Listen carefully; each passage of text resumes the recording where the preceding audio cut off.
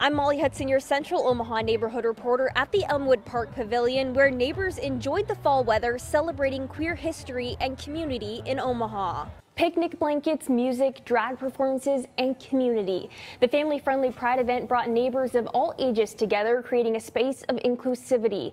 The event is part of the Queer History of Omaha Mapping Project, which started in June to uncover people, places, and things that are significant to the queer history of Omaha. We invite event goers to go in and interact with a large-scale map, pin locations that are important to them, and to connect with others and kind of share that historical context. The map on display at the event Sunday was developed in partnership with the University of Nebraska Omaha's Queer Omaha Archives and showcased historical sites by decades starting from the 1950s. If you weren't able to make it out to the park or just want to learn more about the project, you can visit queernight.com/map. At Elmwood Park, I'm Molly Hudson, your Central Omaha neighborhood reporter.